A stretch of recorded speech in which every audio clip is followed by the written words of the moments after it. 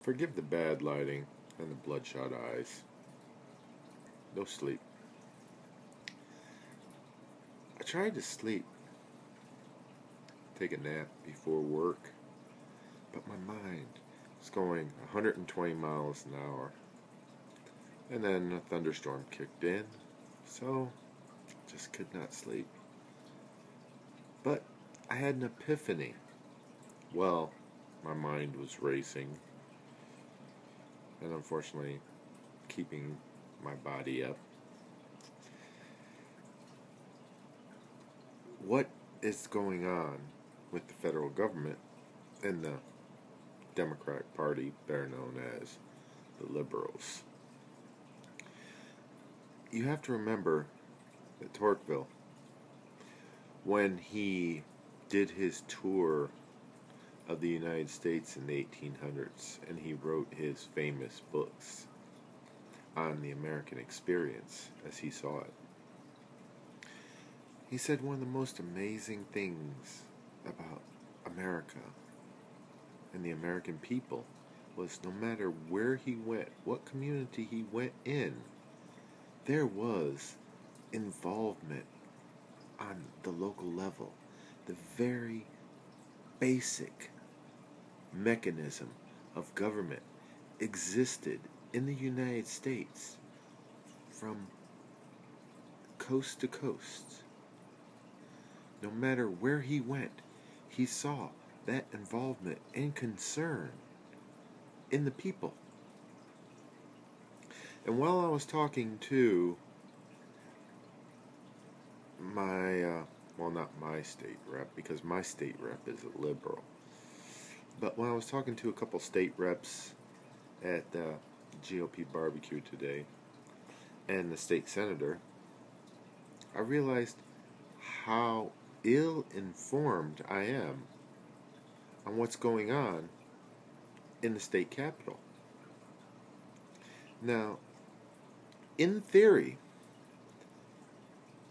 though the actions that take place in the state capitol should have a greater effect upon my life and your lives as well.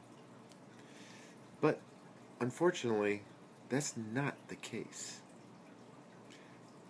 Also, what goes on within the city where I live is another issue that we seem to have lost. And the problem is not the lack of concern on my part or your part. The problem is the overreaching effort put forth in D.C. upon state and local governments. It basically draws all of the attention of what's going on in the country and the world and puts the focus on D.C. With the focus on D.C., all we are talking about and all of us are upset about, even quote-unquote the liberals are upset about, takes place in D.C. So our states are reacting to what is going on in D.C. instead of serving us as best they can. Now, that may not make much sense, but think of all of the efforts that have been going on in various states to defend the Second Amendment. That is completely irrational. The Constitution should not need to be defended by the states. It is something that has been determined is our right, and it's the second right. It's the Second Amendment, right behind the first, because without the second, there is no way to defend the first. Are we going to trust the courts to defend the First Amendment after they destroy the Second Amendment? That doesn't make any sense. So the state legislatures are responding to all of the people that they represent that are completely pissed to no ends at what's going on in D.C. because D.C. will not respond to the people of this country.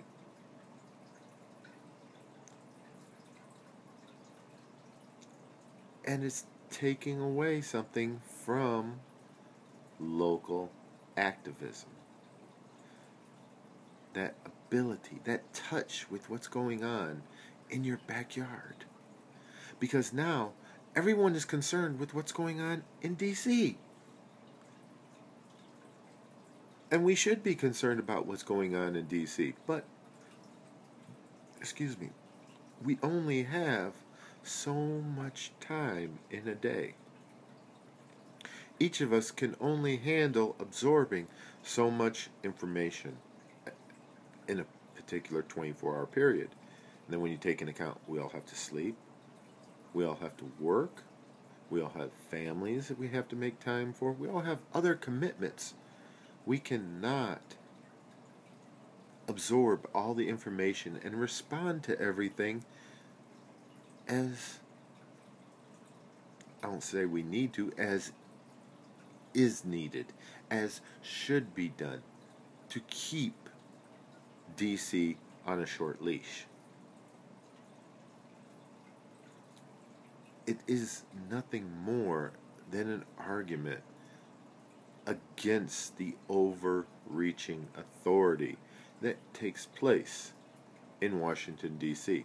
And the sad thing is, it takes place no matter which party is in power. Obviously, it takes place at a much greater level when the Democrats are in power. But ever since Reagan, as in after Reagan, the government, the federal government, has grown. Reagan did shrink it. Not much, but he did shrink it. But Bush did sign several bills into law that added to the bureaucracy, that created more problems. Clinton, of course, signed a whole crapload of them. Bush did some as well. And, not to be outdone, Obama is doing a mountain of problems. So, the way I see it is this, especially the Democrats, is an assault on that basic premise that Tocqueville loved about the United States. Because we are not taking care of things locally. We are constantly on the defensive of the assaults of the federal government. Now, I'm not a minimalist. I am not a purist of the Constitution like Mark Levine, although I do respect Mr. Levine immensely.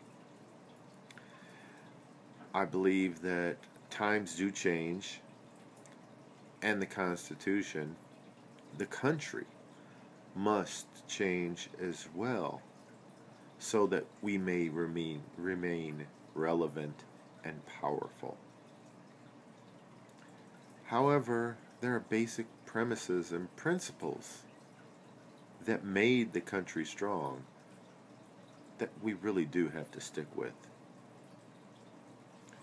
If an amendment, if a concept within the Constitution is outdated, then we have to get rid of it.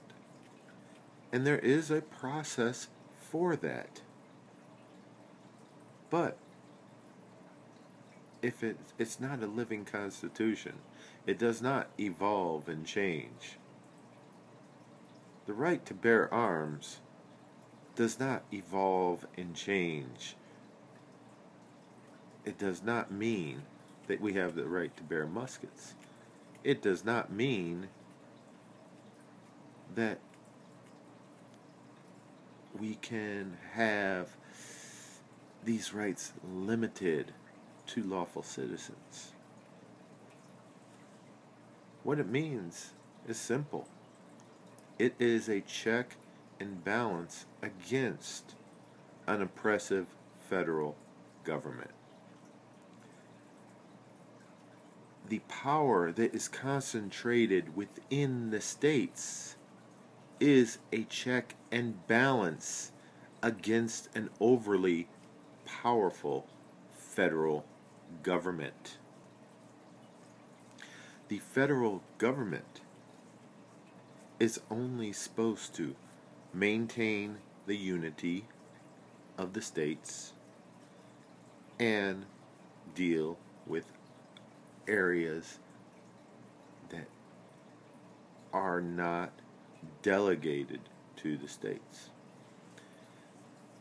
The enumerated powers within Article 1, Amendment 1.8. Sorry, I'm half asleep. If I remember correctly, there are 20 powers that the federal government is specifically said to have. Without those, other than those 20, it has to get permission from the people in the states to be able to take over or even temporarily have a power delegated to it. Or it has to expand its power by getting another amendment passed to the Constitution. And of course, with the way human nature is, no state wants to give up its power, let alone all 50 states give up more power to the federal government. The best way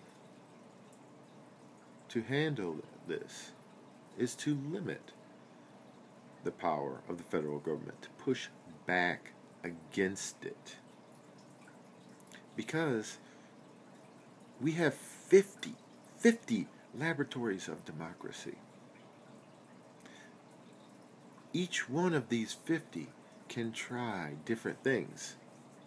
And if it works, it will be copied by 49 others.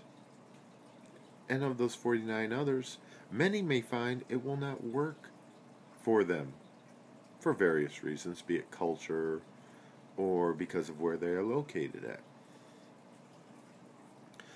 But one thing I can guarantee you, the federal government trying to force one way on all 50 states is guaranteed to fail someplace in the 50 states. Leave decisions that are not covered in the Constitution up to the states.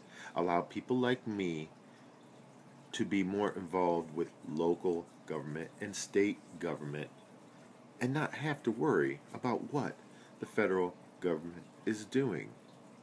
There is absolutely no reason for the federal government to be this country's largest employer when you take out all active duty military personnel. When you take all the active duty military personnel out of the picture, the United States federal government is still this country's largest employer. And that is ridiculous. That is not the small government our founding fathers envisioned. Think about it. Thank you.